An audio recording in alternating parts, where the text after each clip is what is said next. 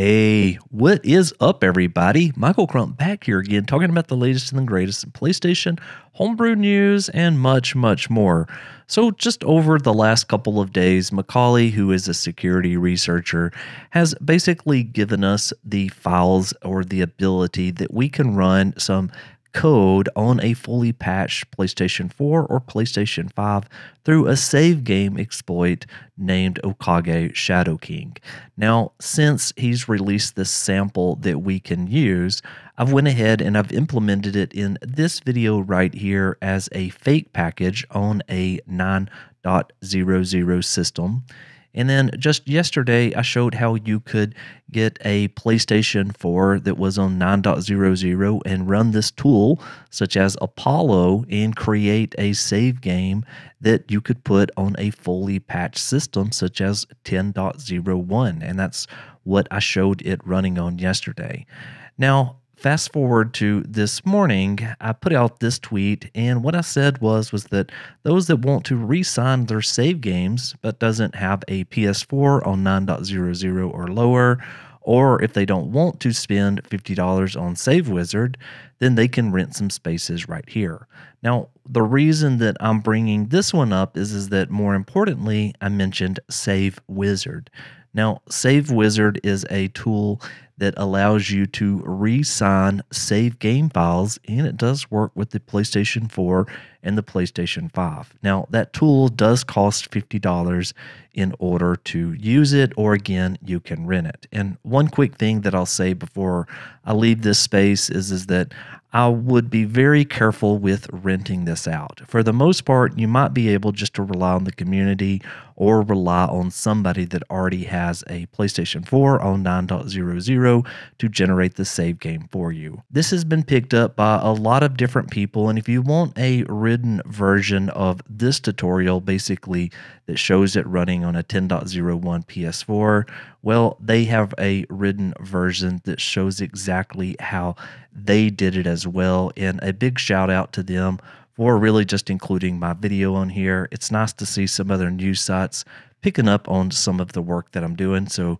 give them some love. And then just one quick thing regarding the actual save file. So I did create my own, obviously, in my last video, but if you want to use somebody else's save game file, well, then EchoStretch has a PlayStation 4 and a PlayStation 5 one located just right here.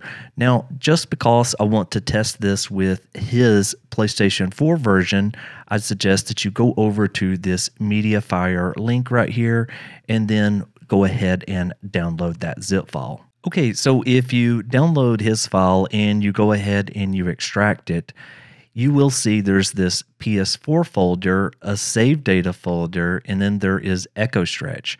Now, the reason this doesn't have letters or numbers is because this was a local account that he created this save game off of.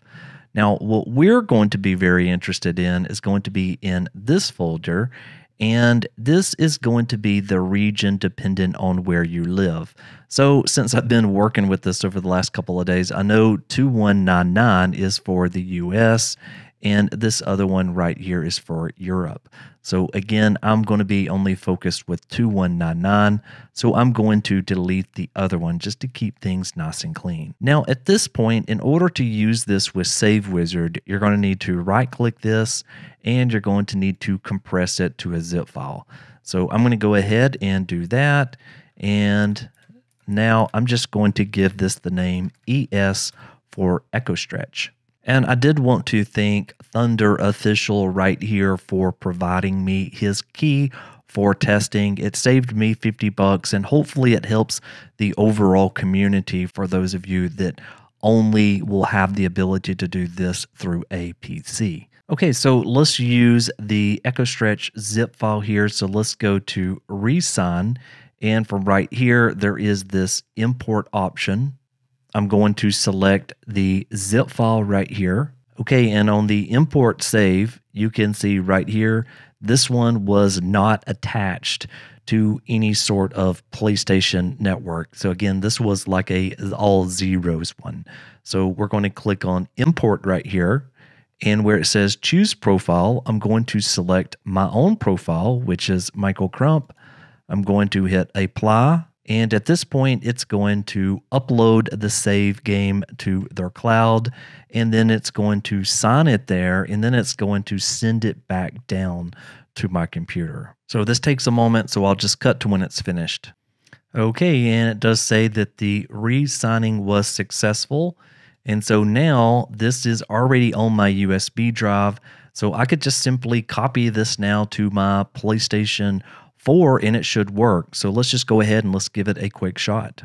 Okay, so on my PS4 10.01, I'm going to go into save data on USB storage.